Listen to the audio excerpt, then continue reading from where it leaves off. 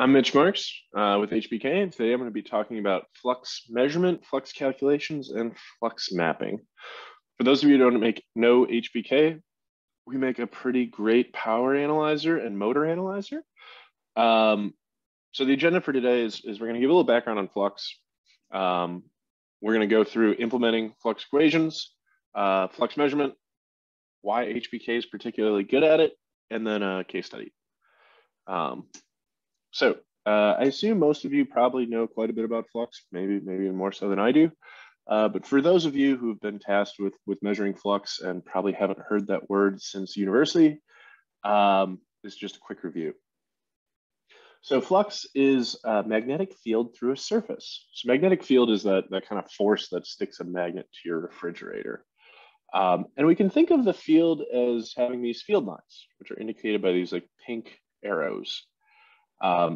And if we think that these pink arrows, or this magnetic field, have a strength or a density to them, and they're going through a surface indicated by my yellow rhombus here, that's basically our calculations for flux. So flux is the magnetic field times the area of interest times the cosine of the angle. So we want that field line is normal to the surface.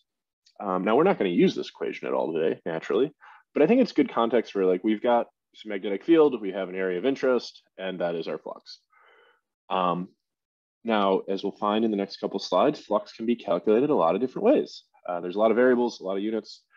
But I think for those of us who are trying to figure out maybe how do we measure this flux, or what kind of idea do we have for measuring flux, I always try to come back to the unit of volt seconds. If you can get to volt seconds, you should be okay. A little abstract, volts times time, but this is our unit of flux. Now, flux and motors, we're here to talk about motors. And again, it's just a measurement of magnetic strength, and it could be a couple different places. So it's a measure of magnetic strength in the stator windings. And this flux is caused by a current running through a coil, and that's creating a flux. And if we look at my little motor example on the right, we can see that we've got these purple lines that would be one winding interacting with maybe a rotor magnet, and that's kind of our flux path. The same could be said for this red path, where we have this coil of wire causing this flux field that's interacting with a magnet. Flux can also be seen in rotor magnets. We're not going to focus on that as much today. Or rotor windings, and the rotor winding flux is going to be almost identical to everything we speak about in the stator flux. All right, so I promised a lot of math, and I put this picture on the right-hand side out of an old textbook of mine just to shock and awe. What we'll find is that when we calculate flux, there's a million different ways to do it, and there are a lot of variables involved. And if we kind of come through, I mean, we see inductances, we see a whole host of different variables. We have the flux of each phase, all these angles, and just disregard all of this. If you want to know what this book is and you want to go through the 50 pages deriving some simple flux equations, please reach out to me. I would be happy to share that book. Now, at the most simple, our flux of any of A, B, or C phases is equal to the integration of voltage, stator voltage, minus stator resistance times stator current. And what that basically is the integration of voltage minus losses.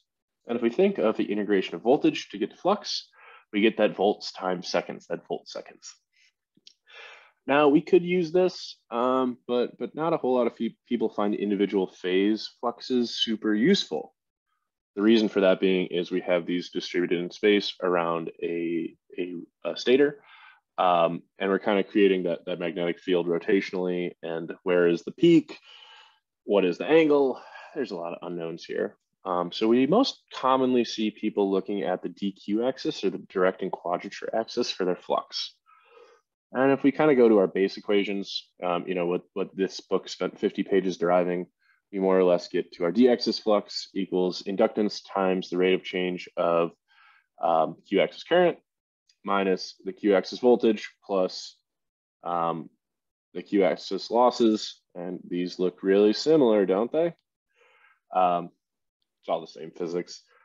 Divided by the electrical speed, and the q-axis has all the same variables. So what we'll find in the tactical implementation is we have voltages, we have currents, we have resistances, we have speeds, we have things we can measure. Flux is a measurable quantity. So this is exciting. This is exciting. We're getting somewhere. Now, in the previous section, I mentioned there's a lot of ways to calculate flux. If we look at all these equations, we look at all these variables, we can sub things in and out. We can look at these expressions differently. And maybe we want to look at flux in terms of power. Well, that's perfectly reasonable. We have our speed, we have our pole pairs, we have our fluxes and our currents, and we can get mechanical power. And we can rearrange these expressions to maybe get different calculations. So I present this to one, make it so that, yeah, these aren't that intimidating. There's not that much going on. And also to present the point that everyone has their own method of calculating and estimating flux. If you look at 10 motor controllers, you get 10 different flux estimations. And you may have different variables available depending on your setup. But there's a lot of different ways to skin this cat. And I'm going to present some simple examples, but you can make it as advanced or as simple as you please. And you've got assumptions. But for those of you on the test side, just always remember, if somebody asks you something and you have a clever idea, just check your units. And if you get back to volt seconds, you're probably all right. Okay, how do we implement this? How do we implement all this math, all these things I just talked about? Well, okay, it's not too bad. So previously, we looked at this equation, and I rearranged that flux equation to actually be in terms of LD and LQ. Derivatives are hard to do in the measurement world. Inductances are hard to measure. But if IQ isn't changing and ID are not changing, so if we're operating at a steady state, these guys zero out. And now we're cooking with gas. Because if we zero out those difficult terms, I have voltages, I have currents, I have resistances, I have speed, and I have my flux, what I want to calculate for. So we can measure voltage, we can measure current, we can estimate resistance, we can be fancy and use a temperature, or we can just give it a static number.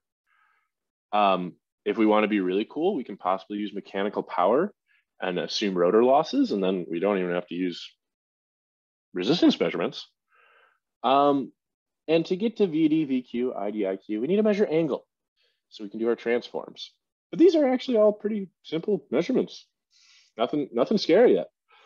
And if we make the assumption that we're operating in a steady state, we can rearrange our equations and we get lambda or flux in the d-axis as VQ minus the q-axis losses over electrical speed. And we can get flux Q as negative VD minus the d-axis losses over speed. And this is becoming pretty simple. This is pretty palatable. This can be implemented. So all we needed to do was measure voltage current, do our DQ0 transformation, which I have demonstrated on the screenshot here. And for that, we're using our angle. And then we get a pretty simple expression. So this is cool. This is very exciting. We just need to make some measurements we were already doing for our efficiency mapping. Like if you're measuring efficiency, you were already measuring all of this. That's awesome. Okay. So why is HPK particularly good at doing this flux measurement? Well, we make it really simple to collect electric and mechanical signals. So we're measuring voltages up to 1500 volts. We're measuring currents. We're measuring temperatures, if you so like. We can measure CAN bus. And we can also measure things like mechanical power, electrical power, angle, speed, angle. And we can bring these all into one location. But it's not just that we bring them into one location. We can execute custom real-time equations on these. And when I say real-time, I mean true discrete time. Each one of our measurement cards has a digital signal processor on board where we can take this wide variety of measurements and execute equations in discrete time. You can view that as a scope trace. You can feed it back to an automation system. And what this allows you to do is implement your own equations, like all that weird stuff that your mathematicians might have come up with. You can implement that, execute it in the real time, And now you no longer need to take a scope measurement, do a bunch of math on it, and then rinse and repeat. While you're doing your efficiency map, you can do this flux map as well. While you're doing your control work, you can take your flux measurements as well. In addition to that, we store all the data that goes into our equations so that if you're troubleshooting or if you want to do more advanced analysis, you see an anomaly and you want to take it back into the mad scientist workshop, or you want to correlate to models, we can store all the data that goes into those equations as well. So you have this really accurate measurement, this real-time measurement. So you're saving kind of this post-process time, but if you need to, you have the data stored. And then this goes out to both the engineers on the line and to the test people. We have local support and training. If you're an engineer who's doing all this control work and you don't necessarily want to know the in-depth world of your power analyzer and your measurement equipment, we can help you get your equations implemented and get you up and running quickly. If you're a test guy and you don't necessarily understand all the fluxes and motor control work, we can help train you up on some of that stuff too, so that you can have a better grasp of the application and again, do your job better. So we take a lot of pride in our training and support. We have training and support in pretty much all regions globally.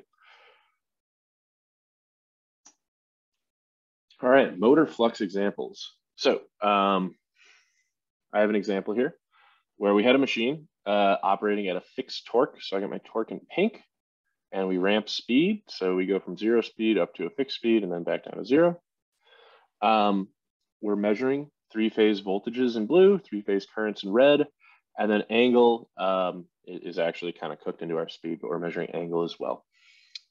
So we have our torque, our speed, our voltages, and our currents. These are kind of our direct measurements. Then we're taking those currents and we're executing our DQ0 equations on them. So we're calculating ID and IQ. We're calculating speed. We use this cool thing called cycle detect where we can track speed very dynamically. We're taking our voltages and our angle and we're doing the calculation for VD, VQ. So we're calculating that D-axis voltage and that Q-axis voltage. We're estimating our rotor resistance. We're making a really simple resistance estimation here. Just saying, all right, this is pretty much a fixed temperature test. This is our resistance. Bing, bang, boom. We've already executed our DQ0. We implement our really simple flux equations. Again, I kept it simple, but if you can cook up anything crazy with a host of different variables, please be our guest. And we can view all of those as a scope trace. So we got our torque and speed as a scope trace. We see our voltages and currents. Then we have our Q-axis currents. And we can see that, well, torque's pretty constant. Q-axis and D-axis current are pretty constant. Our speed is changing, so our D and Q-axis voltages are changing in amplitude. And then our D and Q-axis fluxes are displayed out just like a scope trace. And then the beauty of this is that if you throw a trigger, you hit a point you're happy with, you throw a trigger, we can live populate that flux map. We can fill in your Excel sheet and you can plot these flux maps live. You can plot them in the same place you plot your efficiency maps. And you're really doing 2 tests in one with one instrument. No need to go to a scope, take a scope measurement, come to MATLAB, plot a point. You can simply take your efficiency map, take your flux map, do your control work, all in one central location. So we're really trying to take the place of both a power analyzer and a scope. And we have the accuracy and measurement capability to back that, which is really cool. And you can start doing things like live flux mapping and accelerating your development. So I hope you found this interesting. In review, flux is kind of an abstract topic, and there are a lot of different ways to calculate it. But fortunately, these flux calculations really all come back to voltages, currents, angles, and then some sort of losses, which are all things you can do and measure in an electromechanical system. So very cool. HBK can help you do live, that's real-time, live flux mapping. Because we can bring in these electric and mechanical signals, we can execute a wide variety of real-time equations and then plot those points to an Excel sheet and to a map in the real time. For any questions, please feel free to pull out your phone and scan this QR code. And if you want to reach out to me directly, I'm available on LinkedIn. My name is Mitch Marks, and I look forward to speaking with hopefully many of you. So cheers.